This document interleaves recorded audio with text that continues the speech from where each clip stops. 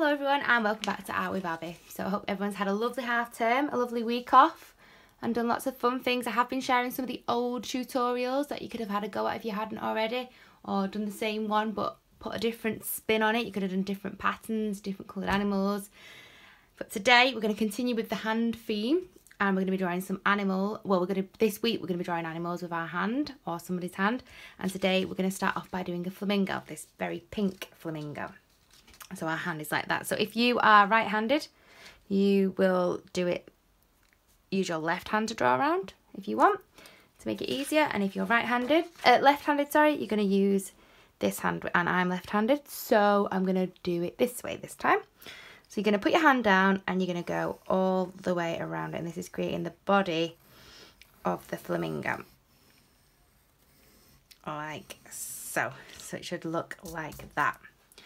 Then you're going to bring it round to do that long neck and curve it around so it's like half of a heart. And then you can straighten it up when you're finished. And then you can add a beak like that and an eye. So it's super easy. Then for the legs, they've got very skinny legs, so you're just going to do a line down like that, and then this one's going to come out like that.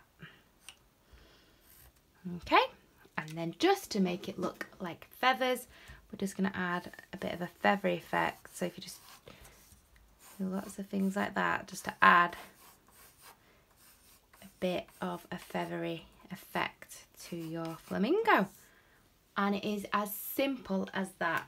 And if you want, you could do two, and it makes a nice picture like that. So it's like they've creating a heart with the necks, which is quite cool.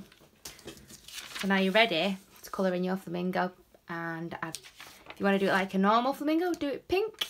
I have got an interesting fact for you about the colour of a flamingo. So they are actually born with grey feathers, but they turn pink because of their diet. So the fish, I think they eat shrimps, is one of them.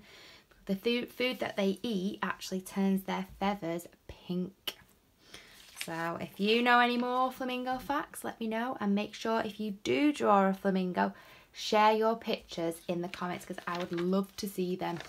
And then this week we'll be doing lots more animals using our hands. And if you did the May challenge, so yesterday was the last day, if you have completed the May challenge, send me a picture of your sticker chart and I will get your certificate to you, your e-certificate. So thanks for tuning in and see you soon.